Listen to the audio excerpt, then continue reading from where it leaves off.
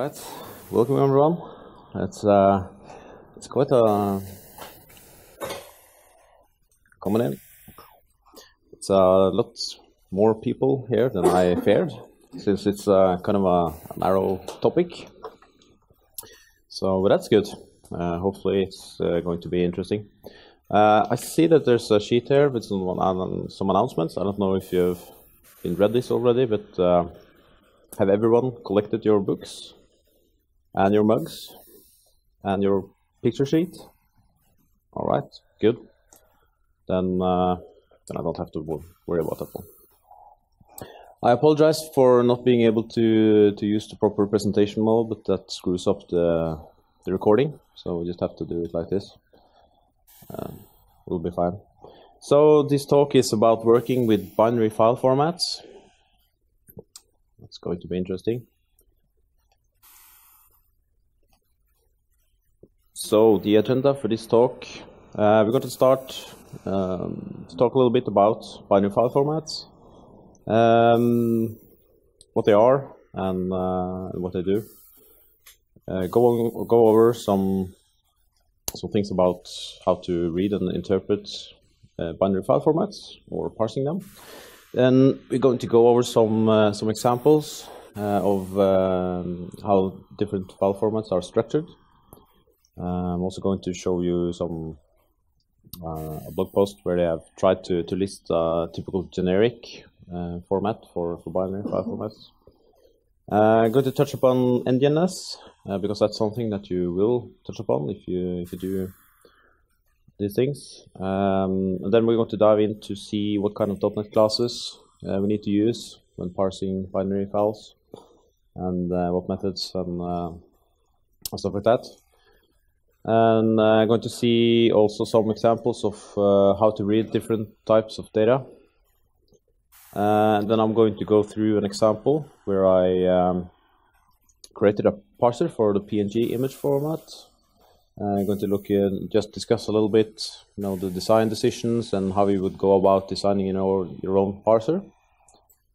It's going to be a lot of code I'm going to look at there. And lastly, I'm going to touch a little bit about how to write binary data. And if you want to create your own binary file format, how would you go about designing the structure and stuff like that. Yeah, so what is a binary file format? So it's, I think on Wikipedia I found this, and it's pretty much any file format that contains primarily binary data, as opposed to text files and script files that have ASCII data. And as you might have tried already, if you try to read a binary file format the normal way, you just get gibberish back. I have an example there that I'm going to show you quickly also. So this is a PNG file. By the way, should I take the size up a little bit? Oh, that was not what I wanted. Yeah. How do I get out of this?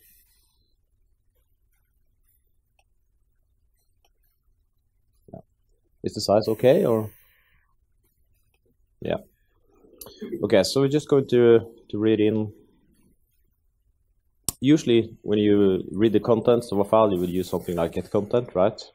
And we use the raw parameter to define that we want to read everything as one blob instead of reading in as a string array. And this is typically what we would look at. Let me see if I can try that again. Okay, there's something wrong with the terminal here.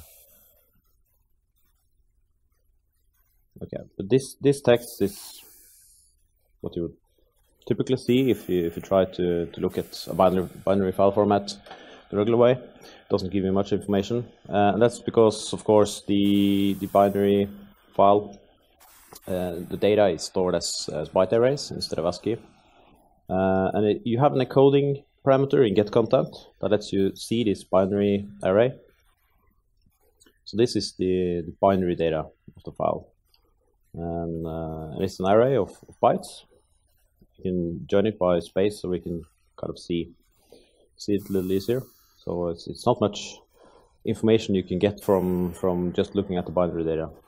I don't know if you know about it, but it's you have this format hex command that you can use that is quite useful, which gives you an overview where you actually see the binary data side by side with the ASCII representation of the data.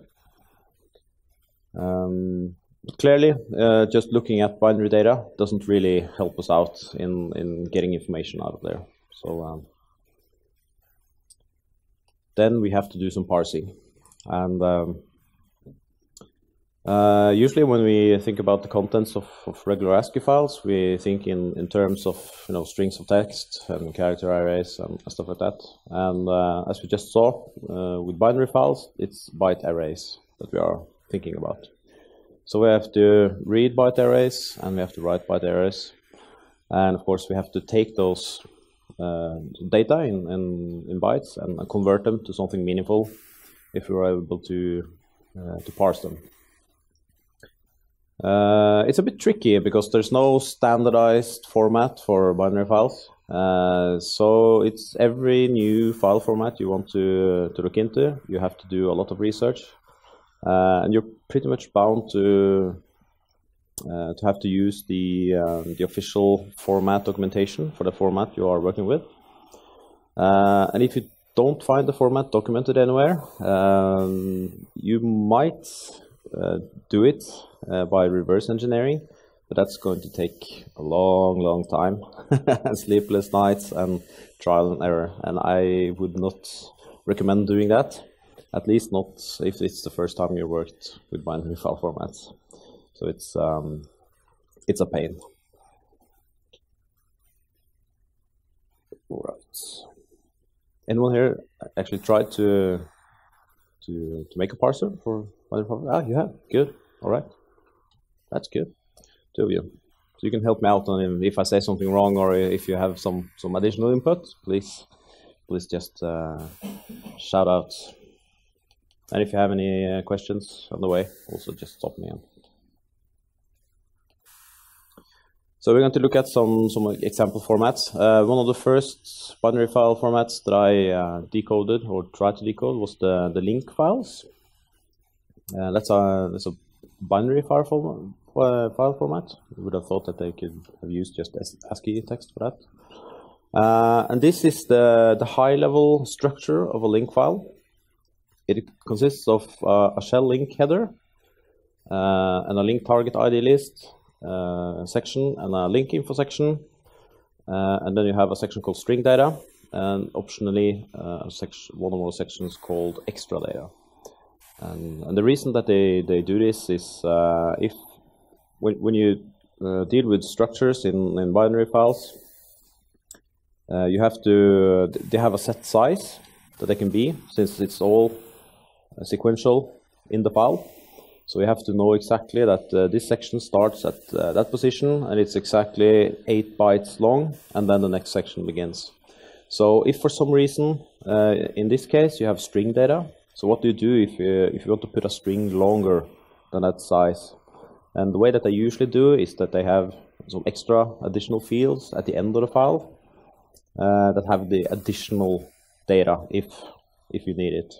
So that means that if you want to parse a string, in that case, in the string data section, that is too long for that section, you will first have to read that, and then you have to jump to the extra section and keep reading from there and join the results back to get the full string data. And this looks kind of simple, right? It's just some sections. But usually when you have the overall sections of a binary file, every section have their own structure. So it quickly gets kind of complicated. So this is just an example of part of the shell link header, which we saw was the first section. And you can see that that section has its own structure.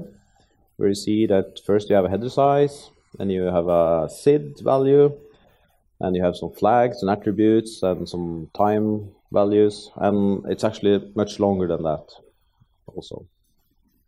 So that's why you need all this documentation available when you work with files, binary files, because it's quite often you will get lost. If you just mistake the position by one, you will just get rubbish data back. So it's very important to understand the structure and know the sizes of the different fields. How is the structure? 32 bits header size, then the next is 32 bits link, CL, SIP. Yeah, so this is 16 bytes. Yeah, I think this is 4-byte chunks, I believe. So that means that these 3 fields here are the SID, and we have the flags attributes. I think it's 4 bytes. I have this is the official documentation. It's quite long actually. Here you can see the additional fields as well. So this documentation is actually quite good because it's thorough, and you have almost everything here. And you can see here, it states that the header size is 4 bytes, the SID is 16 bytes, flags is 4 bytes, and so on. And you have some that are 8 bytes. So, and this is all information that you need because you need to know how long you're going to read. And I'm going to show you some examples why that is important later on. And just to go back to the link example, just to complicate things, when I started creating a parser for this, I quickly saw that there were some sections containing a special kind of data inside the link files, which are not documented anywhere. You're nodding, so you've probably seen the same thing, and it's a pain in the butt. I found some people online that have come quite far in reverse engineering that file format. So based on that, I was able to get some data out of it, but it's still not 100% documented. So it's I think there's probably a reason why Microsoft haven't documented that particular data structure. But yeah, that's sometimes you just see these kind of things. But the other example is the example I'm going to use for my parser, and that's the PNG file format. And the reason I chose that is because the documentation on that format is very good. Everything is documented, and it's open. And the overall structure of this one looks like this. Very simple. You have a signature, and then you have one or more chunks that define it as that's the different sections. So at first sight, it looks kind of simple to work with. And then, of course, you have to look at, okay, these chunks, how are they put together? They have their own structure, and they can have 2 different layouts. You either have a length or not. And based on that, if you start with the lower one, if the length is 0, then of course you don't have any data. So that's the only difference between these 2 variants. So you have a length that tells you the length of this chunk and the type, and then the data itself, and then you have a CRC field at the end. And that's quite useful. Not every formats have that, but it's nice because that means that you can take the data and you can calculate the CRC yourself and compare it with the CRC field to verify that you actually got the correct data and that it's not corrupt. So, but these chunks then, that's where it gets a little bit hairy, because there are a lot of different chunk types defined for the PNG format. And they have divided them into 2. You have the critical chunks, which you see here, and the naming of them is just horrible, IHDR. That have to be the first chunk. And then you have the PLTE, you have to be the first before the IDAT, and stuff like that. The good thing is that they have an end chunk, and that's really helpful when you are reading through binary files, because then you can set up a loop and then you know exactly when you are at the end of the file. So that's very, very good. And then you have what they call the ancillary chunks, which not it's just optional if they're there or not. Some of them have requirements to ordering, as you see in parentheses there. Some of them have to be before or after all different chunks. So you see there's quite a lot of different types of chunks for the PNG format.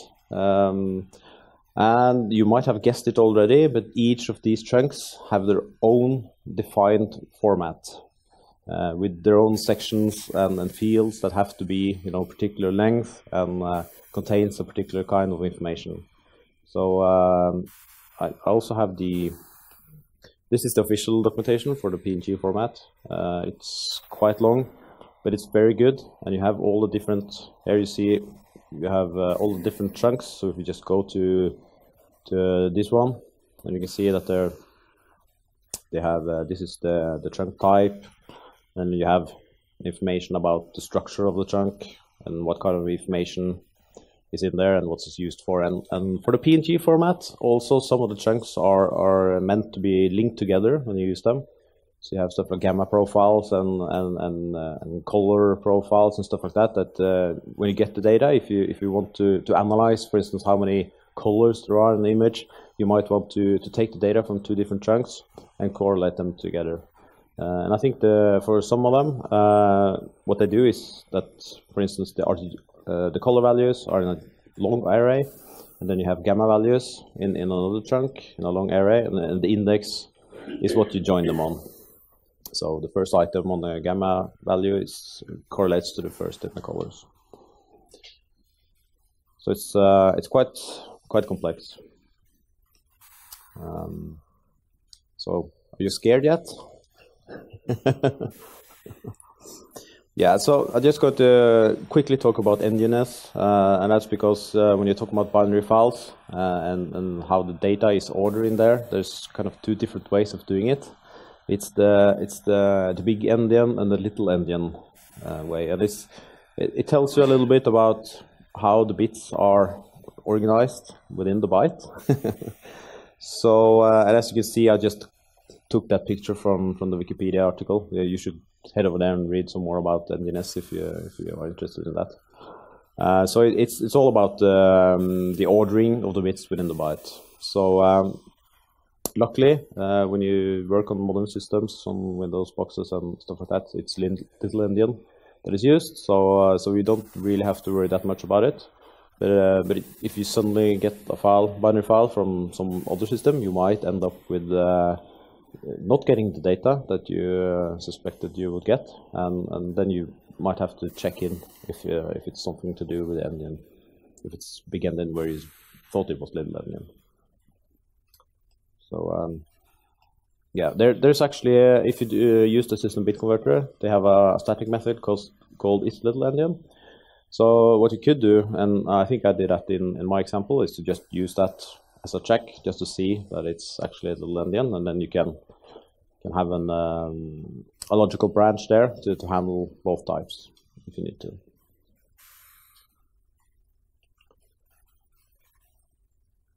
So .NET classes. The easiest way of doing this, in my opinion, is to just use .NET classes available.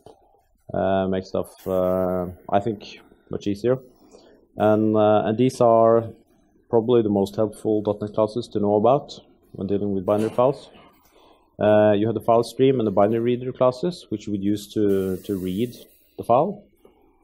And the bit converter is a class you would use to convert stuff, of course, and text encoding class to deal with any text data.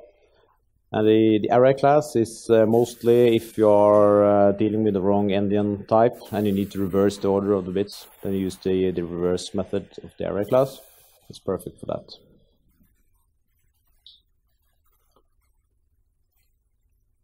Yeah, so just some slides here before I take a little demo to talk a little bit about how you would go about reading stuff from a binary file. You should.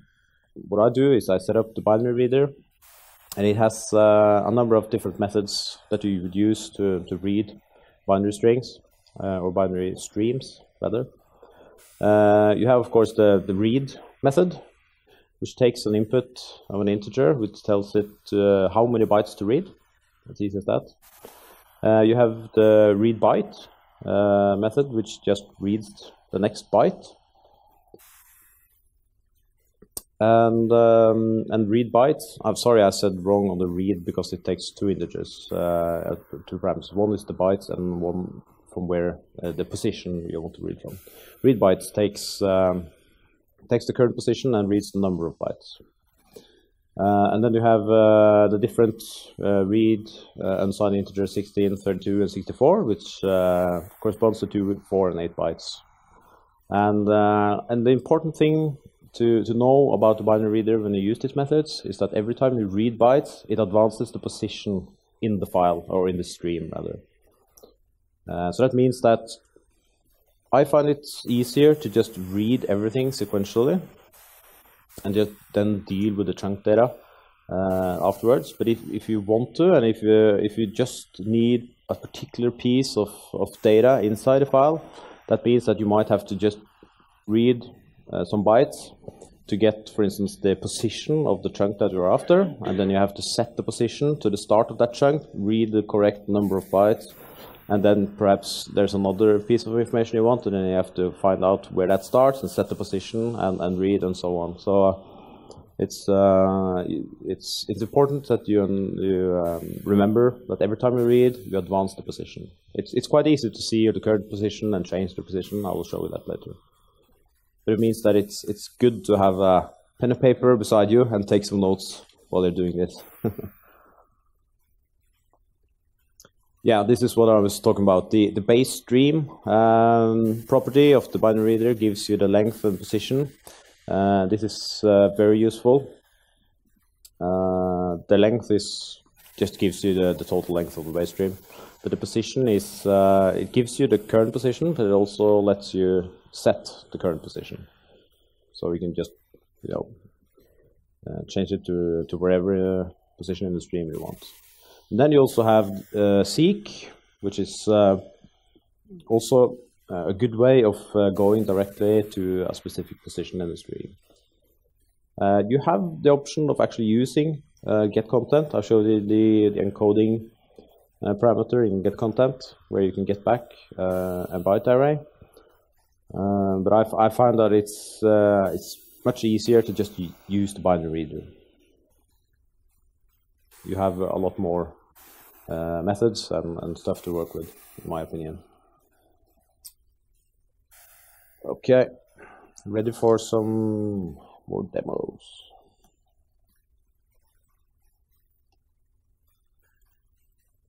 Yeah, so again, I'm taking a PNG file as an input, and I'm setting up a file stream. This is pointing to the file, and you define the mode, which is open, and the file access. You don't need to write in this case, so we just need read access to the file, and you use this file stream to create the file reader or the binary reader object. And here I can give an example of the length property of the base stream, which tells us the total length of the stream. So it's 792, and you can do show the position, and it shows that it starts at the first position in the stream. So we're right at the beginning. So that's good.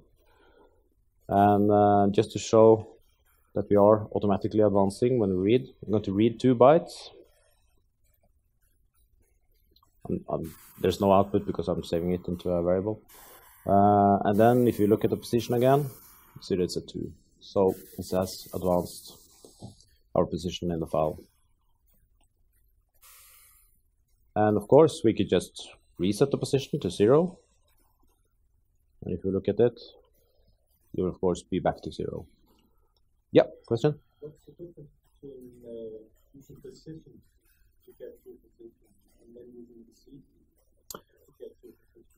Yeah, that's actually a good question, and I've actually, there's been so long since I used seek method, so I don't actually remember. Do any of you? In seek, you can set maybe not the seek install Yep. Yep. That's correct. Good. Thank you very much. Yeah, it takes an extra parameter that lets you define what he said. You know, we can define that. Okay, I want to seek from the start or from the current position. It can be quite useful when you do arbitrarily looking for stuff. It might be if there's two sections that you want to read from, and you know where they start, but not related to each other, but just from the start. Then you might use seek instead, because okay, I want to go this far from the beginning, even though we are already in the middle of the file. So, thank you. Yeah, now I'm going to show you some examples of how to interpret typical code structures, because just reading the bytes doesn't really help that much. If you look at the bytes that I read, oh, wow, this is not working good for me today.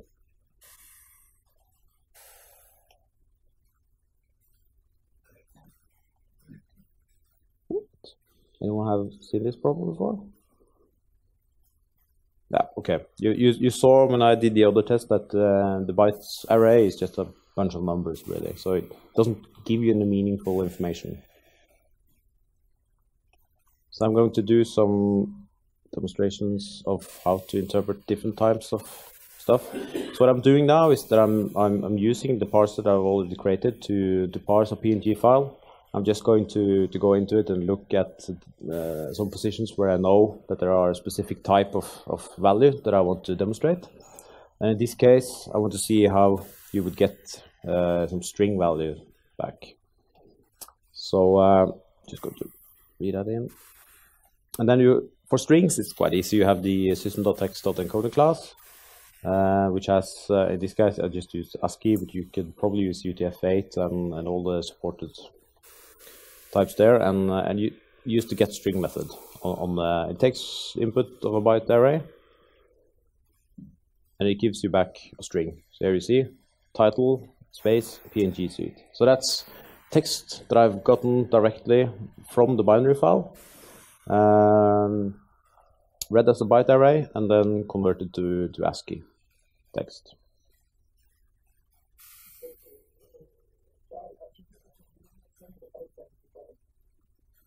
Well,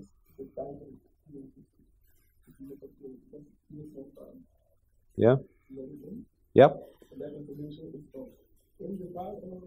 No, this file is my next demo. Actually, it's the full parser. So I'm just reading the whole file so that I can more easily pinpoint exactly the position I want to show. So, but it's. So what I'm doing here is that I'm looking for a particular type of chunk in the file. I'm just picking the first one, and then I'm getting the raw data as a byte array. So it will be the same as just you read bytes and however long.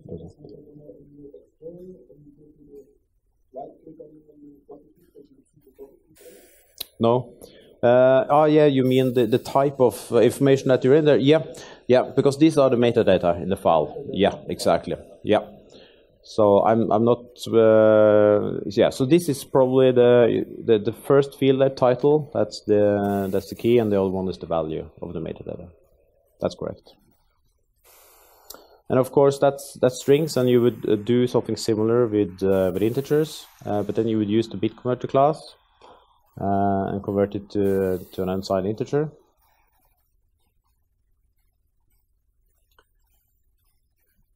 So there you see, and this is the width of the image, and it's 32 pixels, and so it's quite small, and that's on purpose because these files can be big. I'm going to do another example of stuff that you might find in binary files, and this is actually by reading a link file. I'm just going to set it up, and set up a new file stream, a binary reader. I'm going to set the position to 24 because I know that that's where I want to be.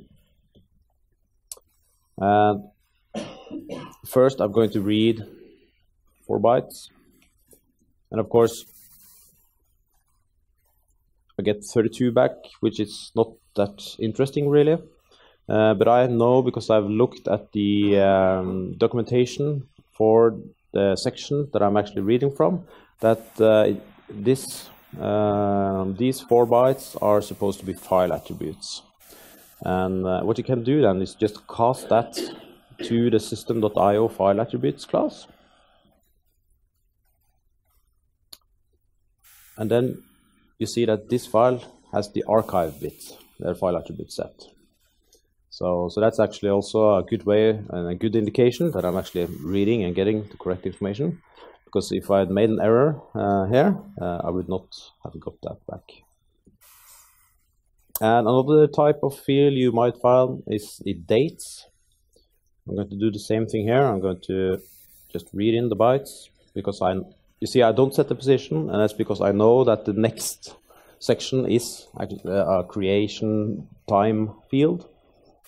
And again, you can see that the information I get back is not really useful. And this time I use the datetime class from file time method. And then I actually get a proper datetime object back based on the binary data that I read from the file. So these are, it's not enough to know just how to read the bytes, but you need to know how to convert those bytes into some meaningful data. And again, you would need the file format documentation to be able to know what kind of information is in there. Is it text? Is it integers? Is it dates? Stuff like that, or even file attributes, like I showed you. Yeah, I actually have an example here where I set the position wrongly because I made an error, and I'm reading the correct number of bytes, but my start position is wrong, and then I try to convert it into date time, which of course would fail. So and that was just 2 bytes difference. It should be, was it 24? I think, yeah. So it's very, very important that you think about what you're doing and always keep track of where you are in the file and or in the file stream. It might be good to have mechanisms in place in the parser to verify that you are at the correct location. And the good thing about the PNG format is that for every chunk there's a chunk type, and you know the value of the different chunk types, which means that when you read that, you can actually do a check to see that, okay, is this what I'm wanting it to be? You know, am I at the right correct position in the stream? Any questions on that part? Yeah. Suppose I have a file that has no extension. Now I want to find out what kind of file is this. Yeah, usually most files have the first, I think it's the first 4 bytes usually are the file signature. So it should be enough to just read those, but you would have to know what the file signature is for the different files. There are websites that have tried to collect, the most known files and give you the signatures, which means that you can write a file signature check function. So just it's a case on what you get back, and it will return, the type of file it is. So it's possible, yeah, but it's not foolproof. Having that signature is not a guarantee that is that kind of file. But, I think it's some kind of legacy stuff from all those days. I'm not sure if all formats, but most I've seen have some kind of file signature. And it's in the beginning of the file, so it's easy to just read those first and know that they are correct. If for the formats I've worked with, they all had file formats. I usually, right at the beginning, I read those and just verify that the signature is correct, and if not, I just exit out right away. I do that as a security, or not security, but just a precaution, because if the signature is wrong, some other stuff might be wrong, and I might get a lot of errors, so it's easier.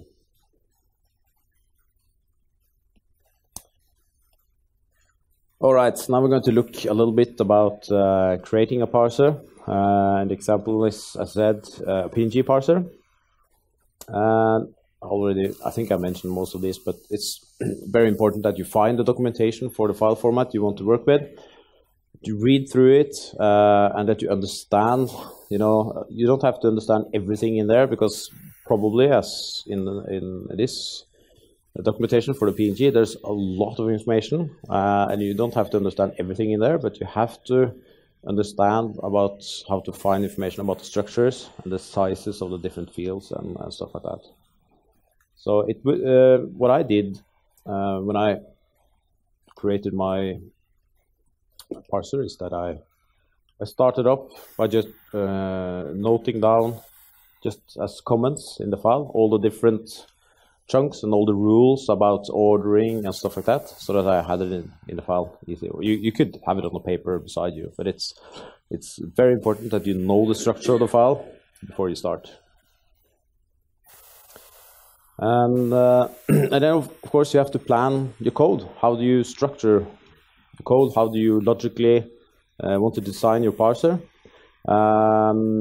I didn't do it on when I created this parser, but if any of you were at Matthias's and me talk about optimizations, we talked a little bit about using pseudocode as an optimization technique, and this is also a good example of where it would be helpful to write some pseudocode to try to think about, okay, how should I logically process the file and get the different chunks of data, all the different sections. And how do I process them? And then, of course, you have to implement, write the code, how to read different bits of data and how to convert it into meaningful data, and probably write some custom object back out to the output stream. And what I did was that since we're dealing with a lot of different type of chunk types, I wrote separate small parsers for each type, and that makes the main function quite simple to read, because I'm just looping through and getting all the different chunks, and then I'm just checking, okay, what's the chunk type for this one? Oh, it's this kind of chunk. Then I call the parser for that chunk to get parsed through and get an object back with the information. And of course, you have to do a lot of testing and verification. And it helps to, as you said, for a PNG file, to just have it open in Explorer and open the tab where you get all the metadata information, because in that way you can actually verify that they're reading and interpreting the data correctly. Not all files gives you that opportunity, of course. And so sometimes you just have to look at what you get back and try to guess whether it's correct or not. So and sometimes you don't have documentation at all. I got a question from my colleague Jan Egil. He had a binary file format where he wanted to pick out some metadata information, and I couldn't find any documentation on the format. So what I did is I just opened up a hex editor, just looked at the file, and luckily the information that he wanted was early in the file, and it was in ASCII. Or it was in UTF-8, I don't remember, but one of those two. So it was quite obvious where in the file it was. And since I had it in an editor, I could just count, to get the correct position. But the problem was I didn't know the size, so I had to just read until I got nothing back and just assume that meant that I've finished reading the text, and then convert it.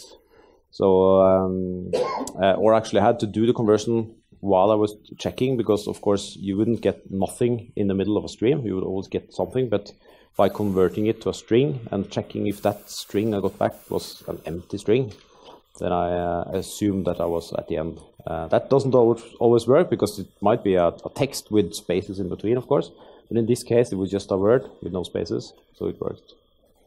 But it always helps to have some way of verifying that you get what you want.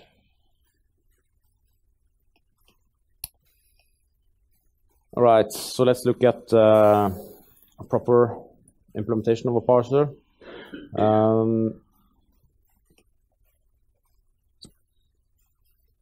I just want you to know that I've not implemented parsing all the different chunk types. I just didn't have the time to implement it all. I just implemented the parsing logic and some of the fields, well, some of the chunks. So I thought I'd just start by actually running the parser, and you can see the output of it. And I have the wonderful name of test for my file, so it's very easy to understand what's going to happen when I run it. So this is hard-coded to read one particular PNG file and parse it out into objects. This is what you get back. So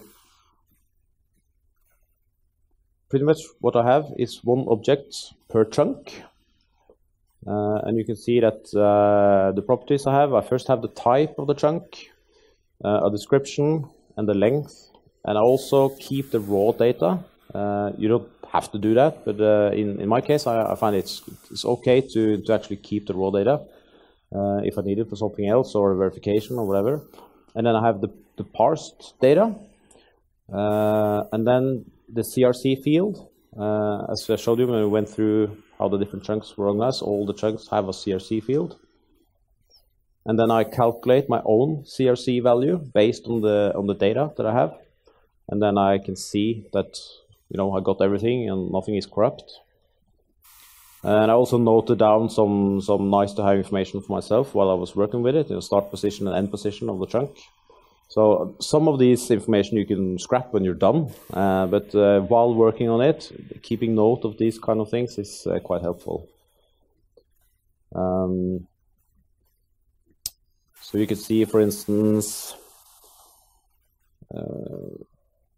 yeah, this is a text field or a text chunk, and the data is title. So this one is one of probably the one I showed you in the example earlier.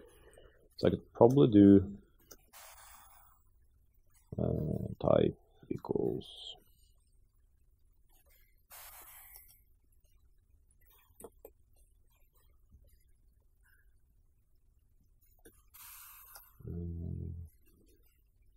yeah. So this is the parsed data from that particular text chunk. So it's a key value pair, title, and PNG suit. So this was the same example that I did earlier.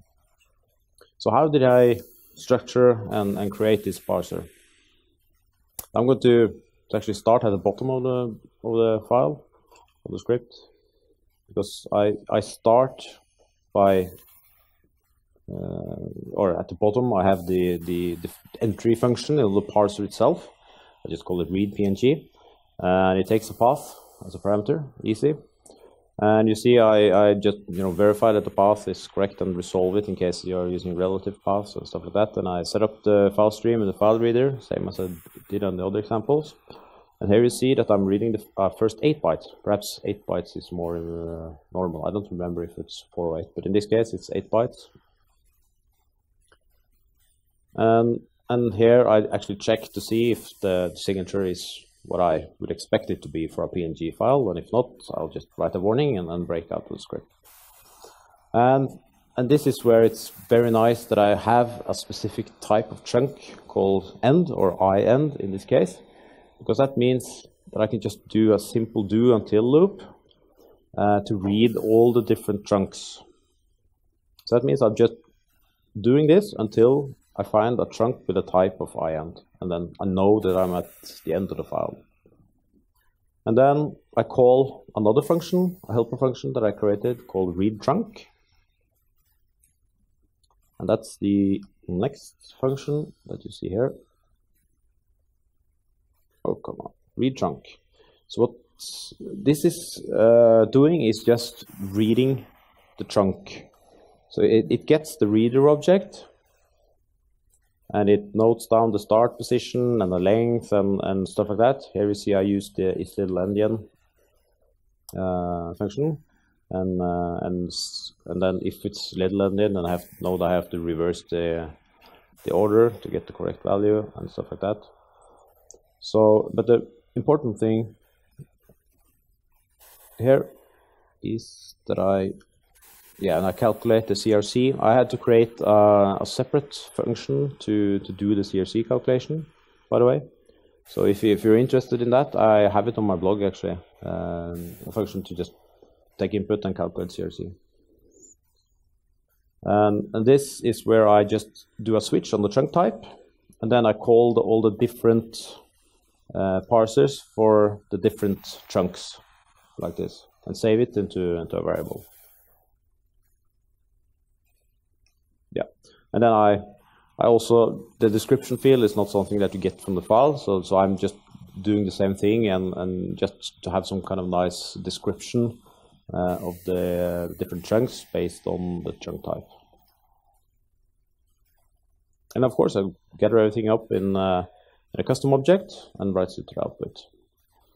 And then of course, this is the easy part, and this is the part that you could probably get a lot of help by using pseudocode, because if you know about the end marker and stuff like that, you can write that in pseudocode, and you can quickly see that, oh, I can do until end.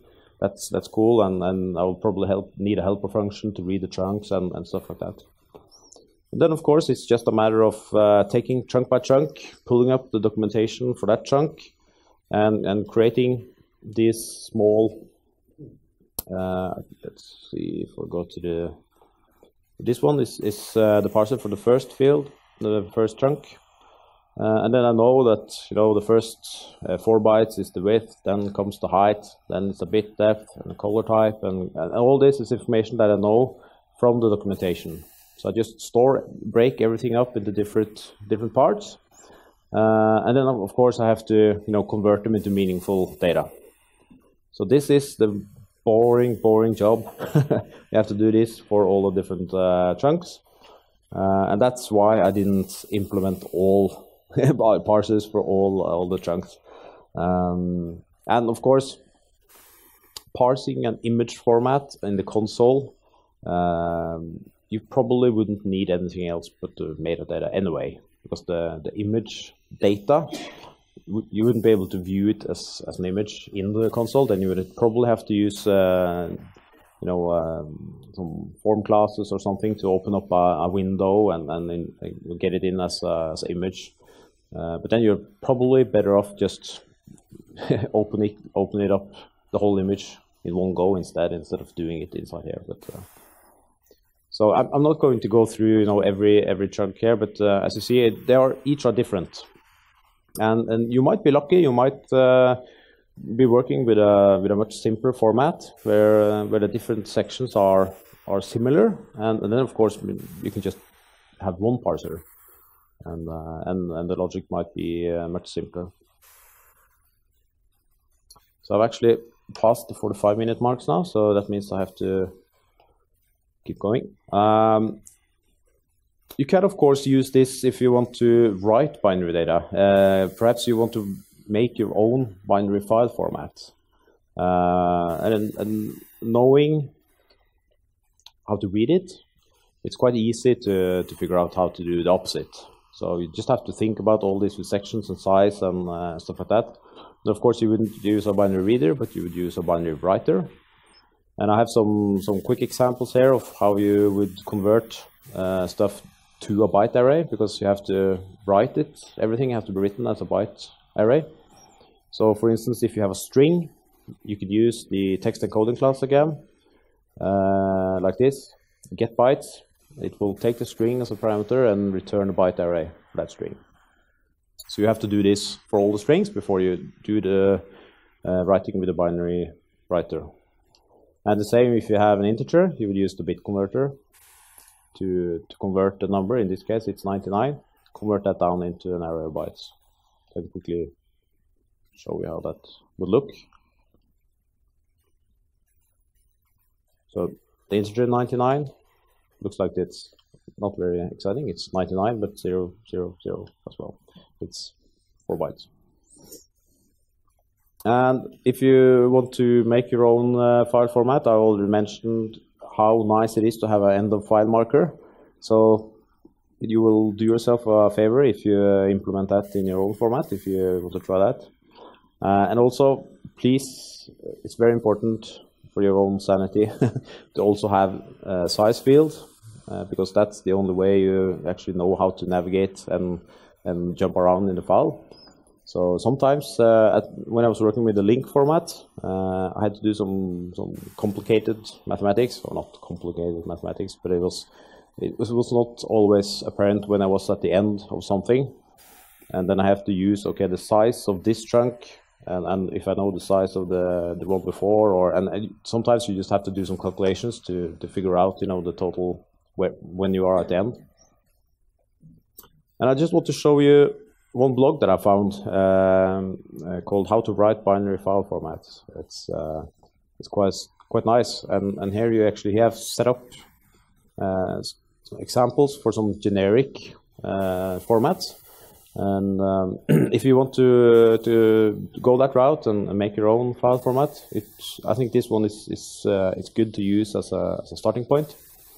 There you see as defined, you know, headers and sizes and body and stuff like that. So it's some good information in here. I have the link in the presentation as well.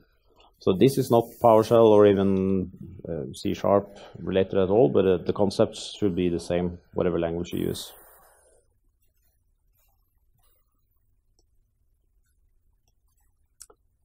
Yeah, so to summarize, I think it's important to know the .NET classes that you need to use. So we need to know how to actually use .NET classes. And we need to figure a way of getting documentation for the format you want to work with. And also get example files. And in the PNG file example, since many of the chunk types were different based on if the file contains color or not and stuff like that, you might end up needing, you know, many test files to actually test all different pieces of sections in there. And lastly, just persevere. It can be tough and a lot of work, but just stick in there and you'll get there. So yeah, that's it for me. If you don't have any more questions, yeah.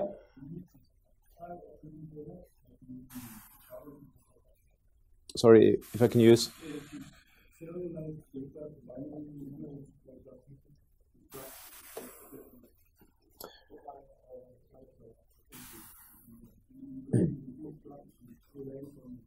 Mm-hmm. I'm not sure actually. I'd have to look into that. But we used to not having any struct support at all, but now that we have classes, yeah.